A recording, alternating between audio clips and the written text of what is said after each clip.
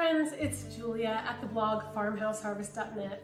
Hey, today I have harvested over 40 butternut squash from my 4 butternut squash plants that we planted back in June.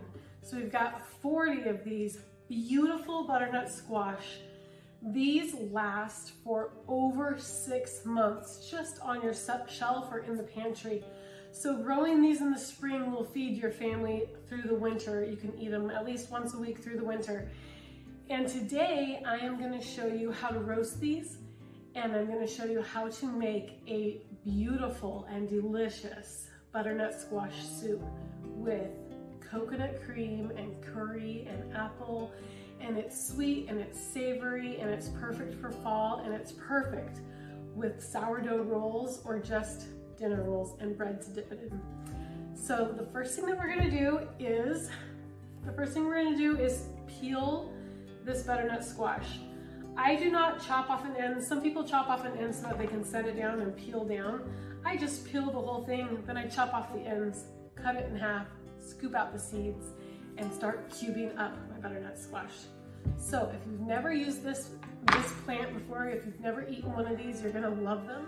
So the first thing you're gonna wanna do is to wash this off really quick, and then we will start peeling it. And we're just gonna wash it and make sure we get off any germs, any dirt from the garden, or bird poop, or whatever may have gotten onto it.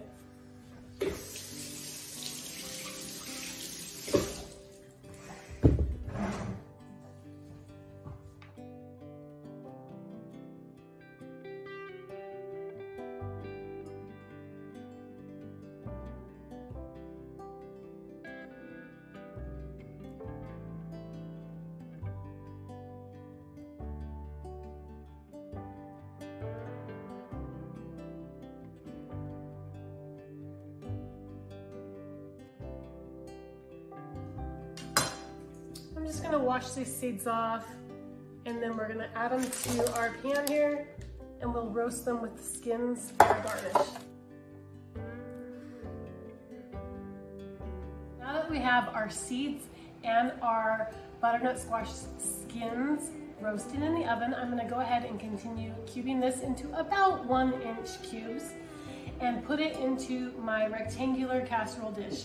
You can use any size rectangular casserole dish. This is probably a 7x11 or a 9x13, not sure, but we're just gonna roast them in the oven.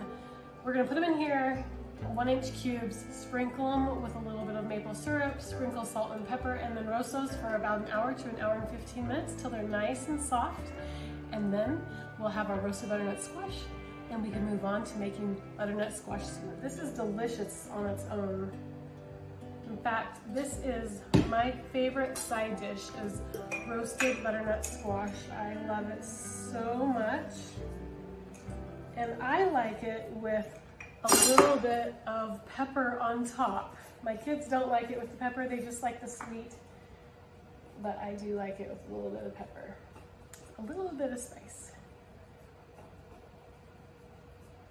All right, that's it. Now we'll...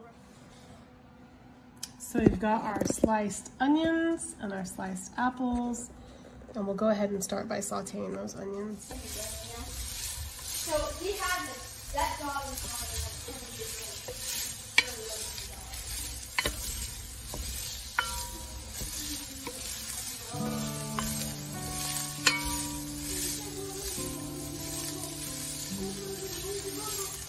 is